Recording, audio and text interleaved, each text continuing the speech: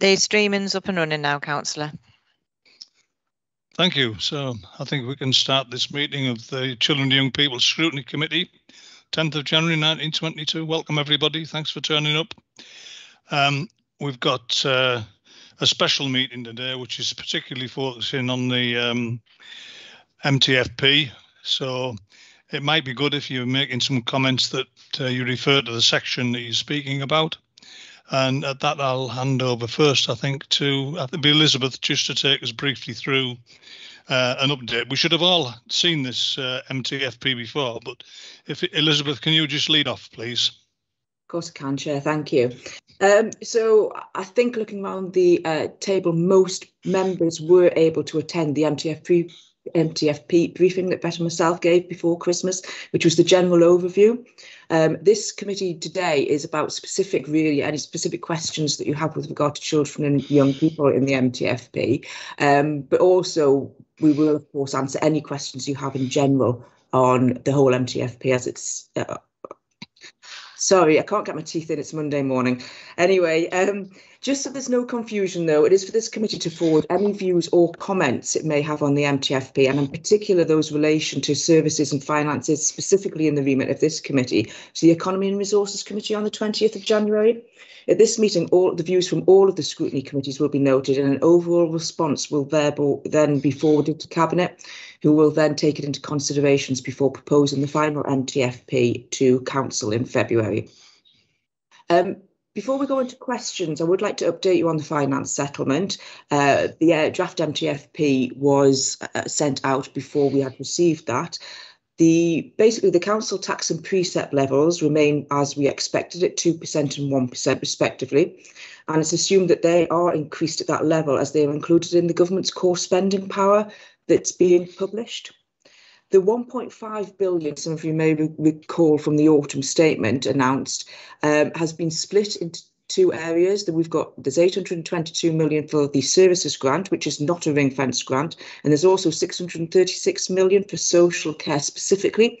Obviously, children's services would fall into that category. Darlington's allocations are 1.579 million and 1.162 million respectively, so it's slightly higher than the 2.7 million that we'd originally thought we were going to get in the medium-term financial plan.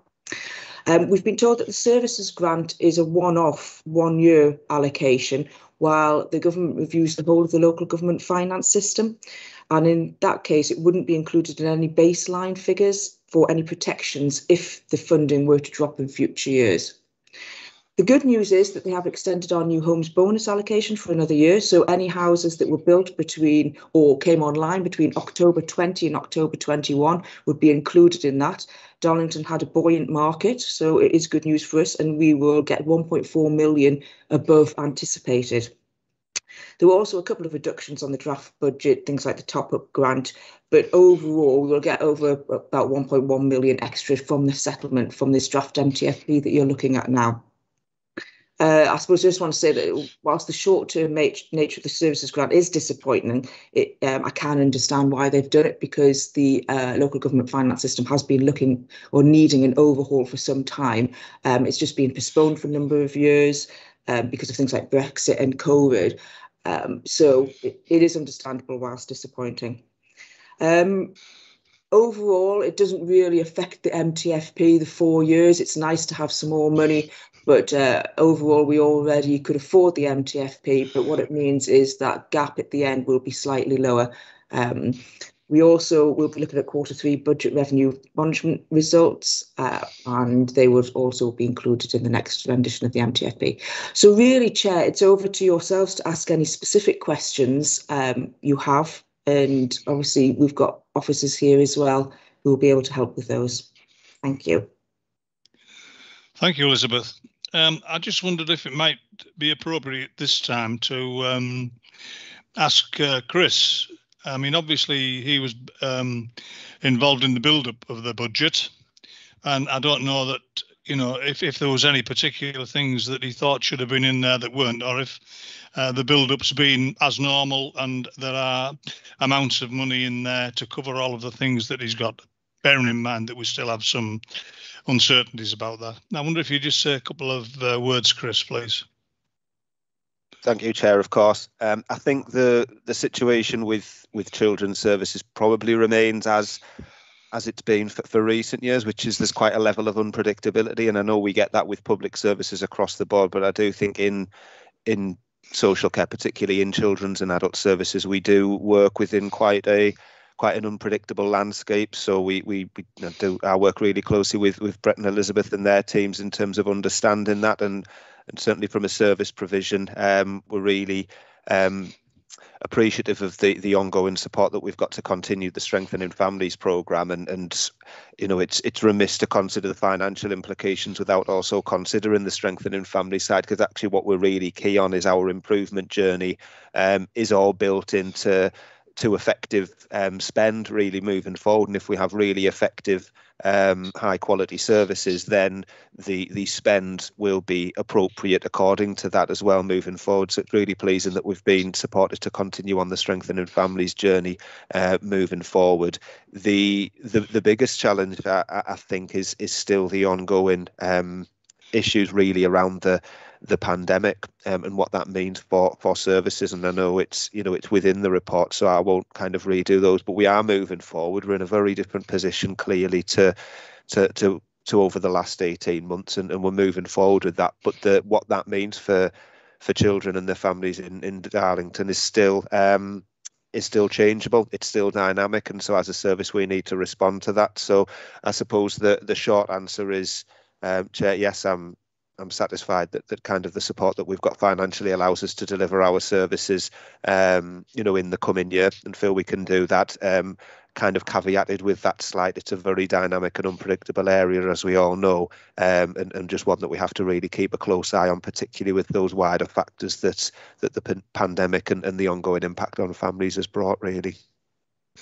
Okay, thanks for that, Chris. I just thought it was worth having your view, as you were the owner of the section of the budget that we should be focusing on. That's all.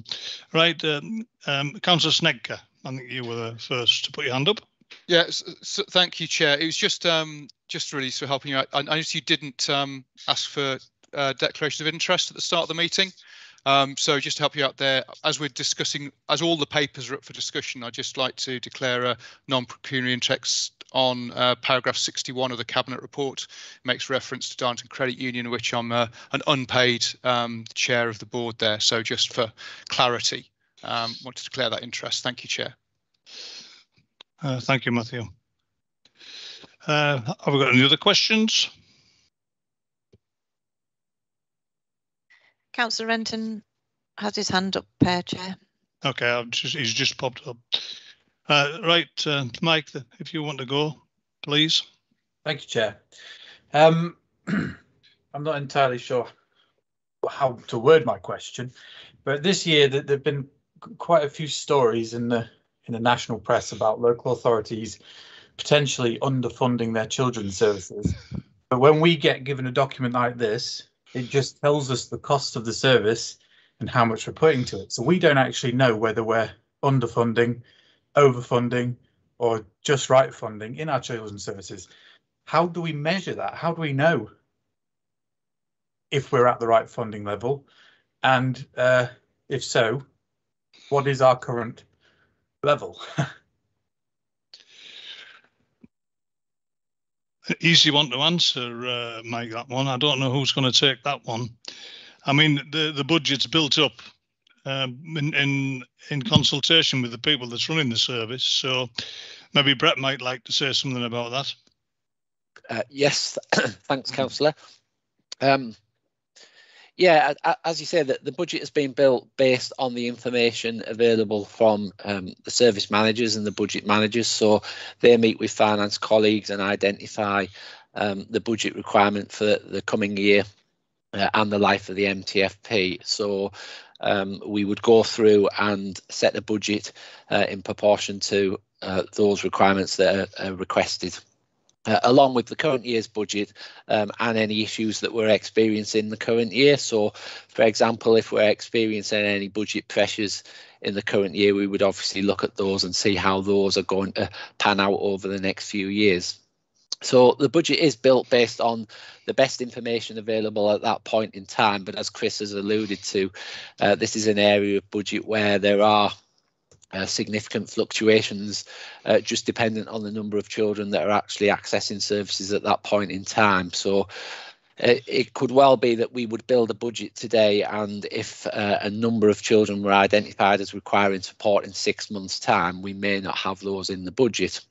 But we always do build the budget with a bit of scope within there for changes over the forthcoming year.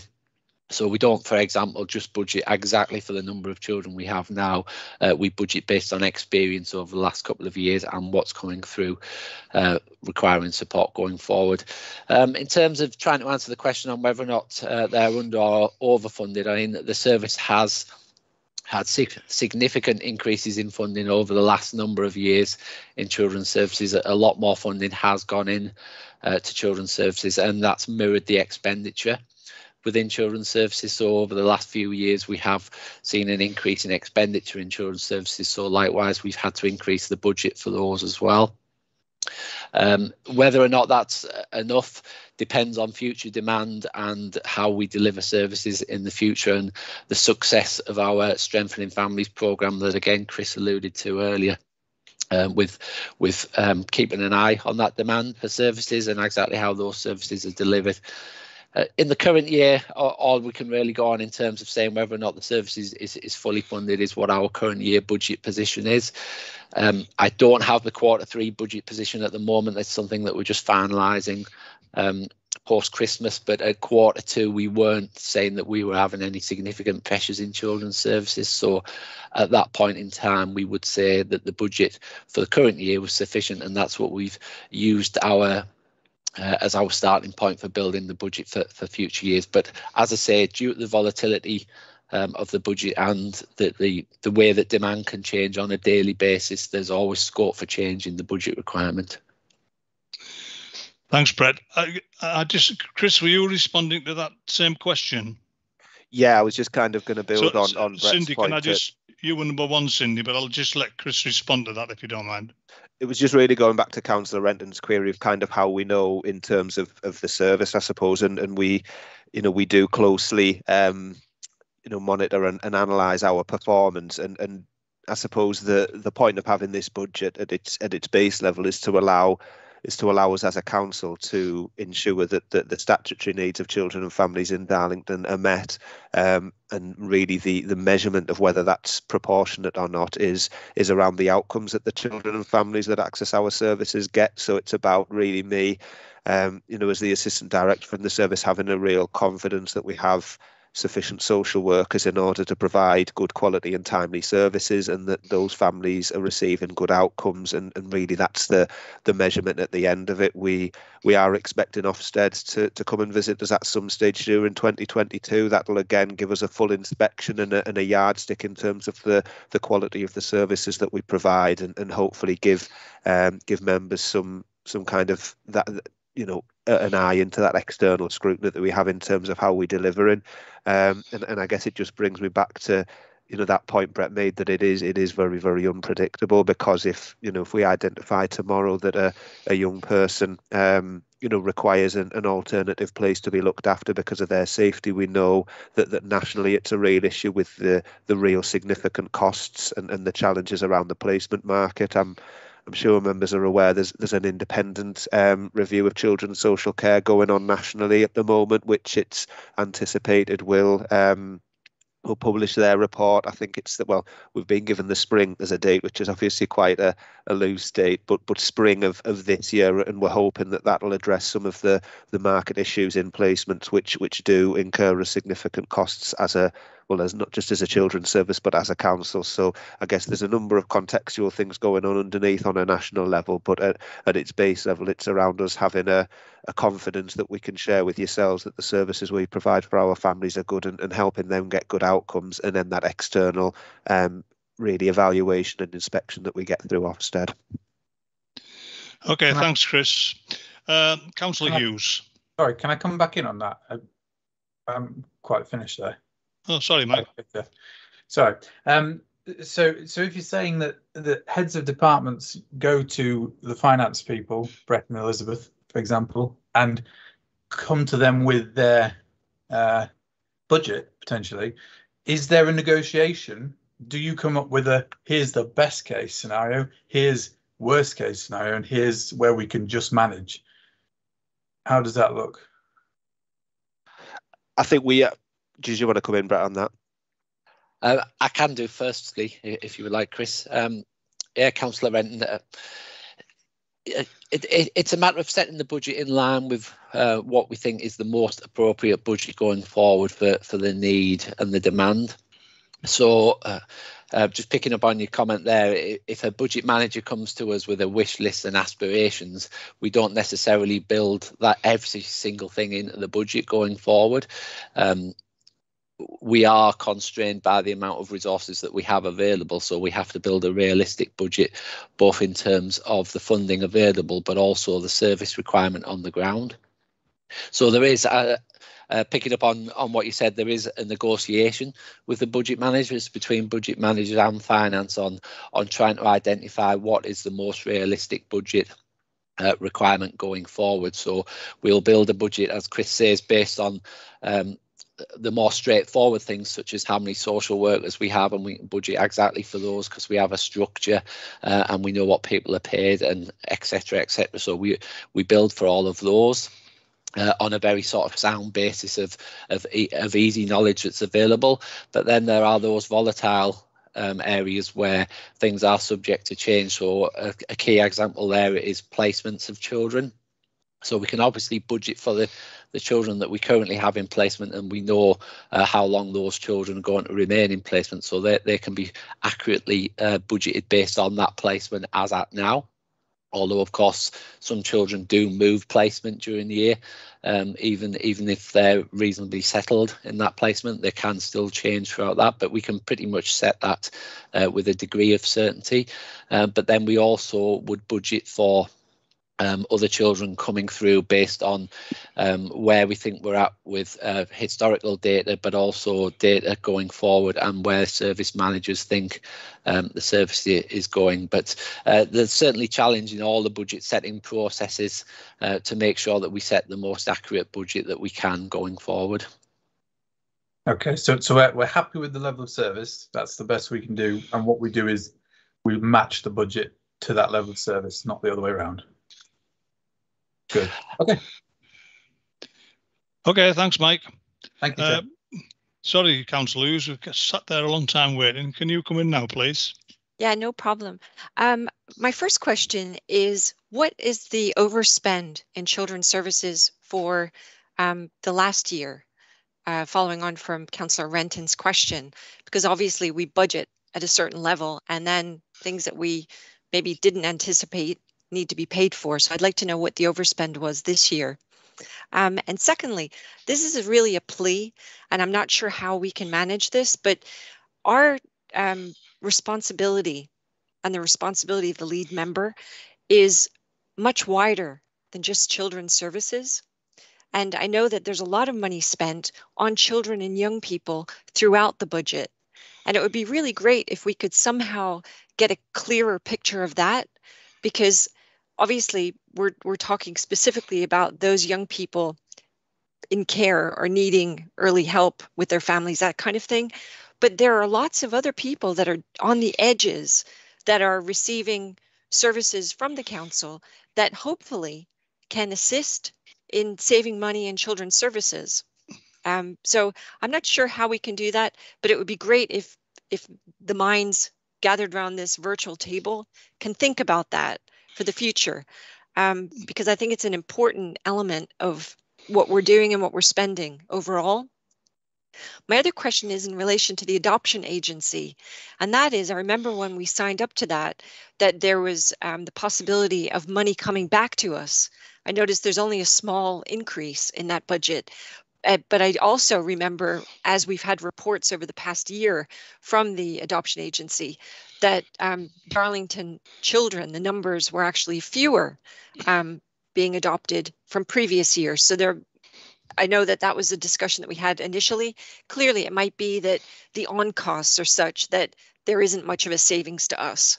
But that's another part of my question. And also, I just want to say how happy I am that it's been made clear that we're being asked to comment specifically on children's services issues. So those issues involving the budgets concerning children and young people, because I really believe that that's our area of expertise, and to expect us to do anything else at this meeting would be not acceptable. So I'm pleased that that's been changed for this year. Thanks, Chair. Thank you, Councillor. Who's going to take those ones then? Any volunteers?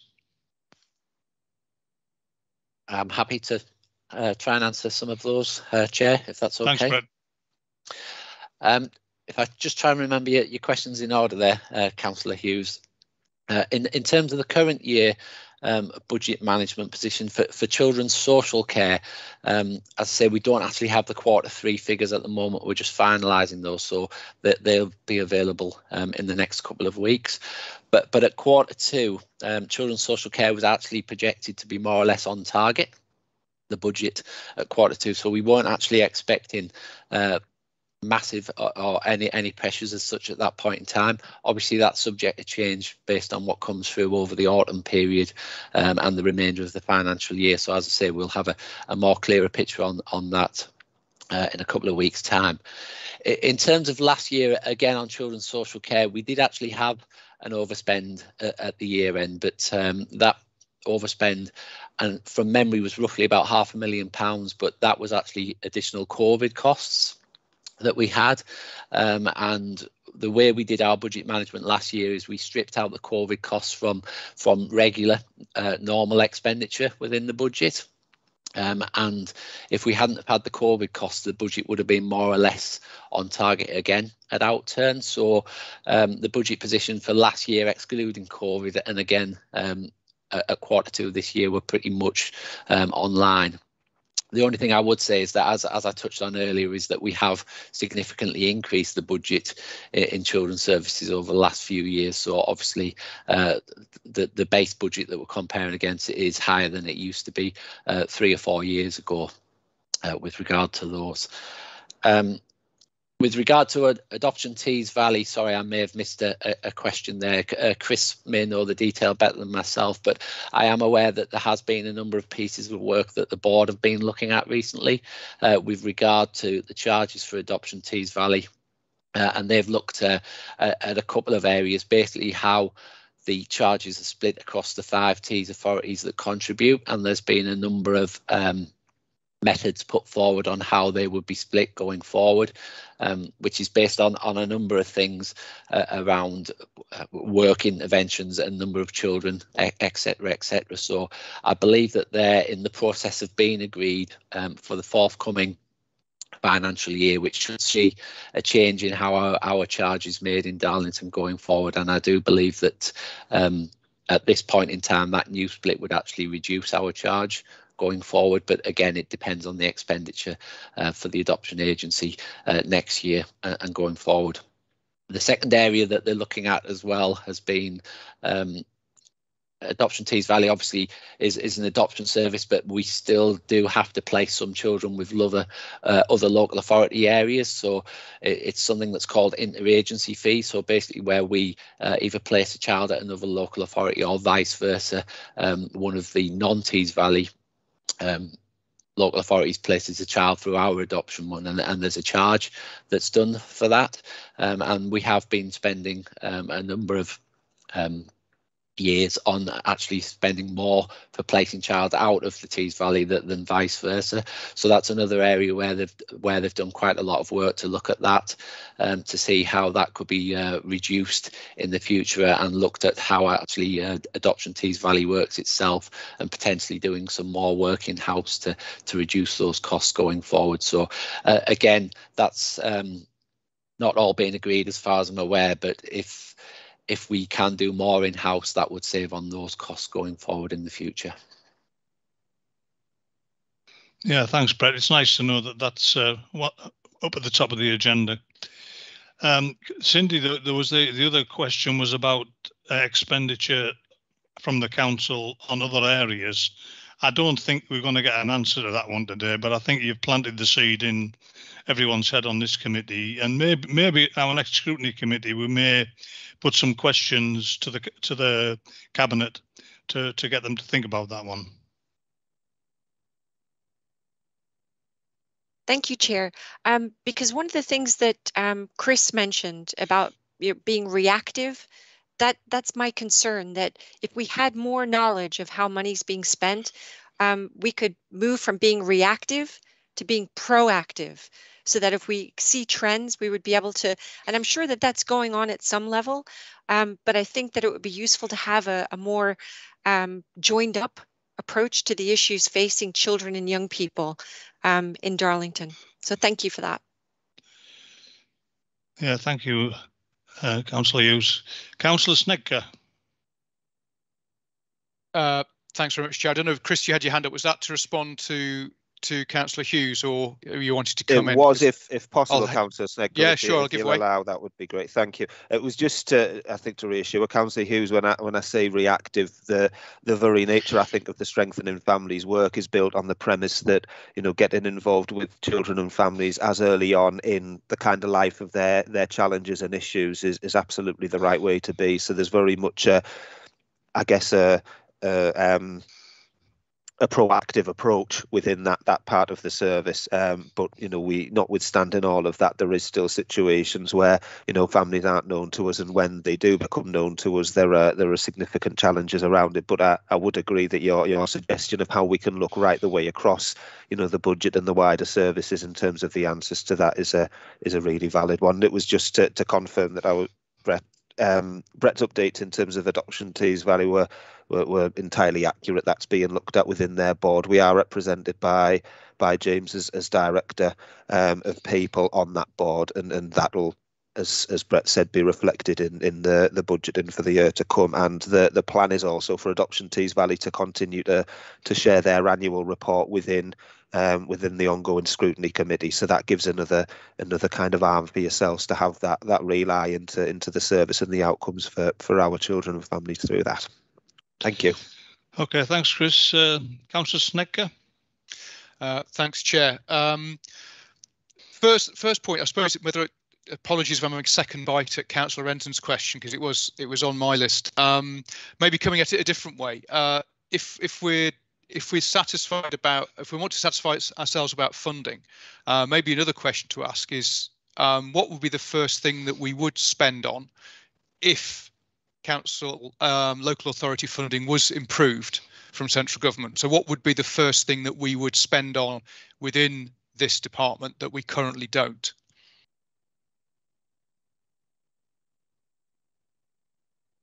Would you like me to come in on that, Chair? Yes, please. That's probably my easiest question for today, Councillor Snedker. It would be an increased early help offer. It would be increasing the size and the scope of our early help offer.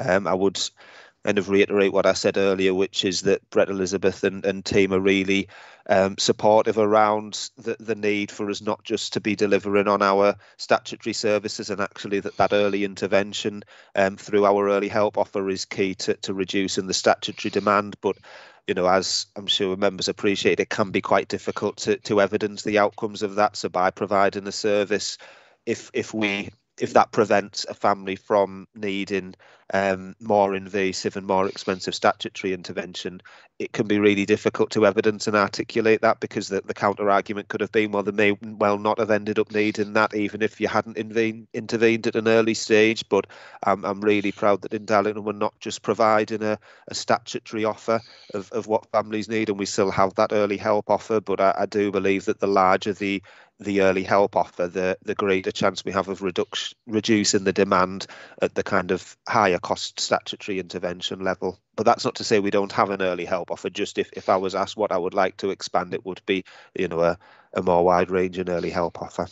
So that's a very clear message, Chris. I was kind of anticipating that answer, but it's great to have it articulated by yourself there. So as far as Investor Save recommendations from this committee, it may well be that bolstering your departments spending in that area would reap rewards, not only in the quality of life and the safety of our children and young people in the borough, but also later on intervention, more invasive, more expensive intervention. So it would be a double win financially and socially to increase the budget line for that. So thanks for that one.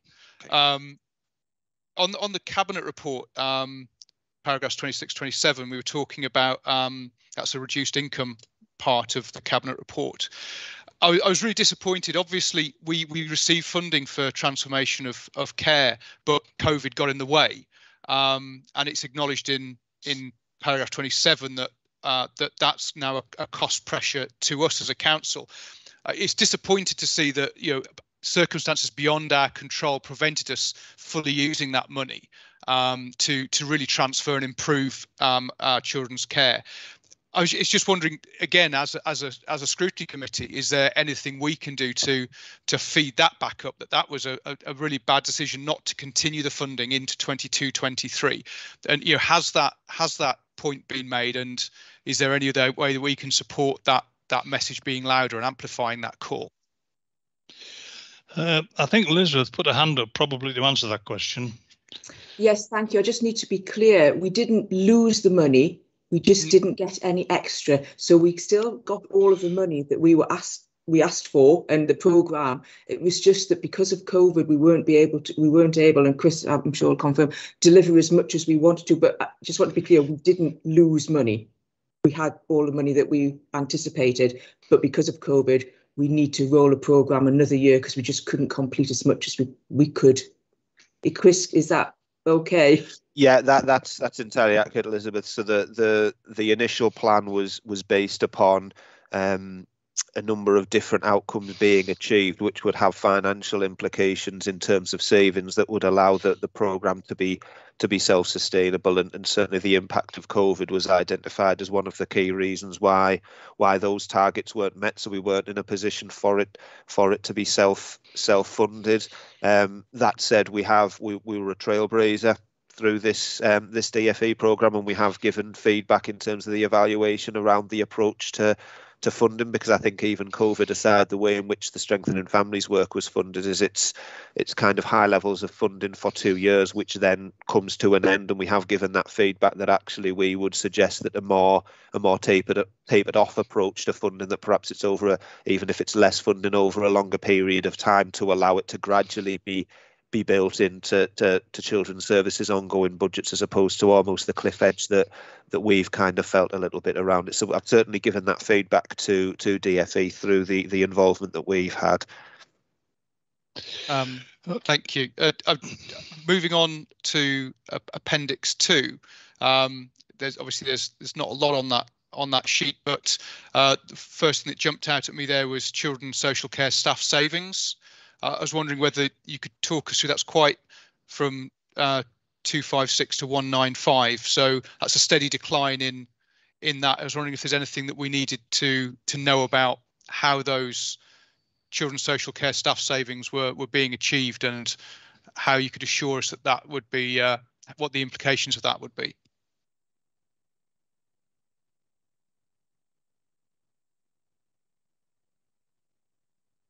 Brett, you're on mute. Sorry about that. Happy to take that question, Councillor, on Thank Appendix 2. Yeah, the first thing I would say is an apology on this one. Since the papers were circulated, I have noticed that we actually have a typo on this one. And although it says children's social care savings, it's actually social care across the board. So it isn't just that figure for children's services, it's for the whole people services department. But notwithstanding that, roughly about half of that reduction is from children's services, so still quite a significant figure within there. What this actually relates to is a number of changes in staffing since the budgets were set last year. As you can appreciate, we do have a number of staff that turn over within the department, so we have staff leave and new staff replace those during the year. And what we've found is, or what's contributed towards this is that some of the staff that leave are more experienced staff that have been here for a number of years, so they'll be higher up the grade, and then they're replaced by staff who are less experienced or haven't worked for a local authority as long, so that they tend to come in lower down the grade. So straight away you have a saving when one person leaves and is replaced by somebody else that isn't as high up the grading as that person that has left. Likewise, we have a number of changes within service areas that happen throughout the year. Staff, for example, may go on maternity leave, and when they return, they'll do slightly different hours. And those hours that they don't do, maybe because they're working part-time, are done differently within the team, and that all sort of adds up to changes within the staffing budget, along with simple things such as some new members of staff may not join the pension scheme where the previous member of staff did, and then if they don't join the pension scheme, we obviously don't have to pay those pension contributions for that individual.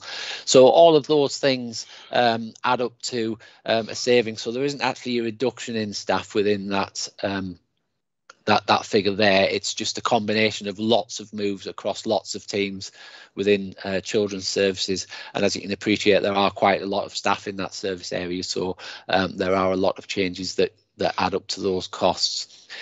In terms of the reason why they reduce over the 4 years, is basically because, as I said at the start of that, is that somebody may replace somebody who was on a higher spinal point within the grading system, and obviously as time goes on they move up the grades within the spinal points and actually catch up to the person that they've replaced at some point in time, and hence the savings reduce over that period of time.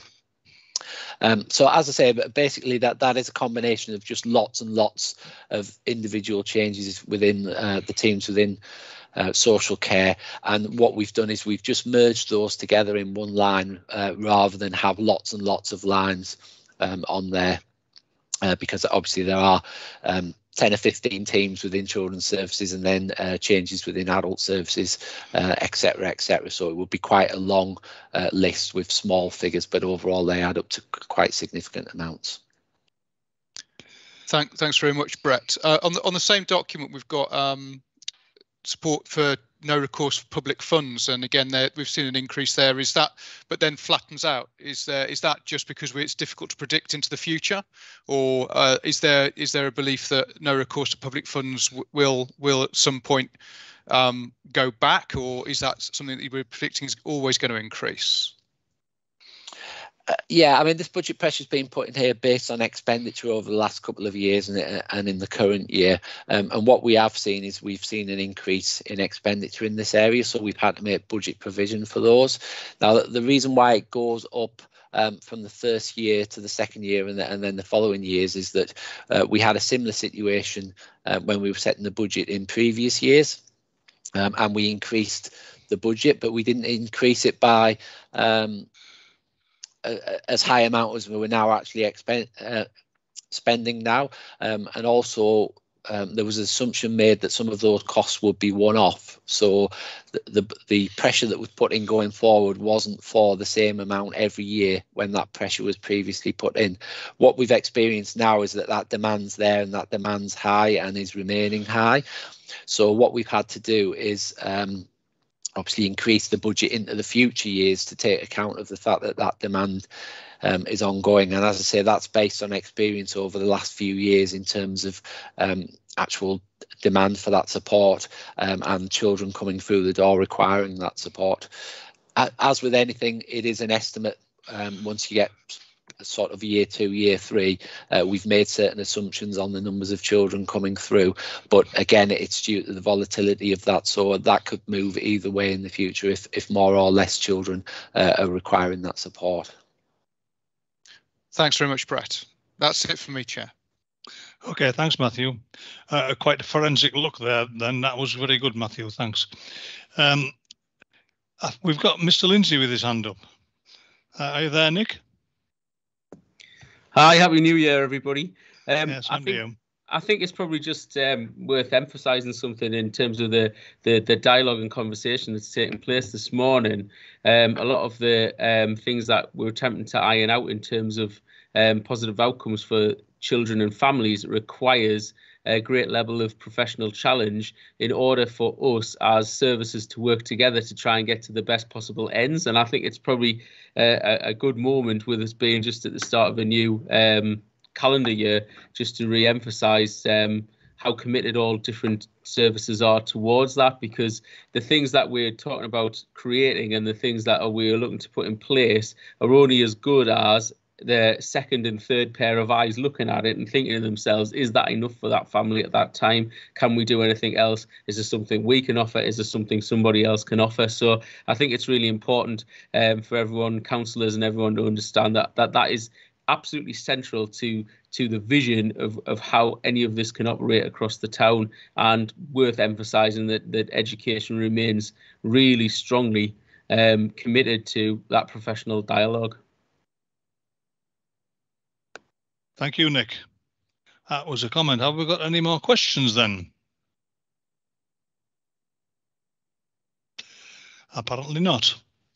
I think then that we don't have any specific items to highlight to the Resources and Economy Scrutiny Committee to take forward this to the Cabinet, unless anyone wants to suggest anything we might like to say.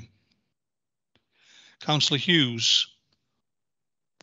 Thank you, Chair. I think following on from Councillor Snedker's initial question, clearly what we would have to say is that if there is any possibility of increasing the budget in relation to early help, that we would agree that that would be an important step to save money in the longer term. So investing to save and making a difference before there's additional monies that need to be spent. So I think that should be a very strong message from us.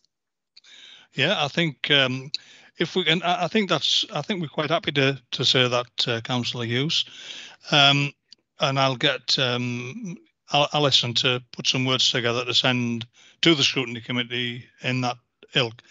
Anybody else want to add anything? I think probably that's the strongest message we've got. So maybe it may be appropriate just to say that, and then it'll get more attention.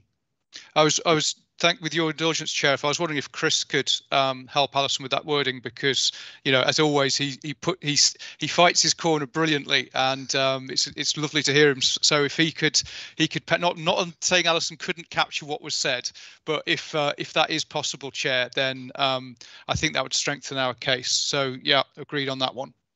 Okay, I think that there was Alison's put in that once those words are written, that the committee gave me the authority to pass that forward to the Scrutiny Committee, if that's okay. Yep.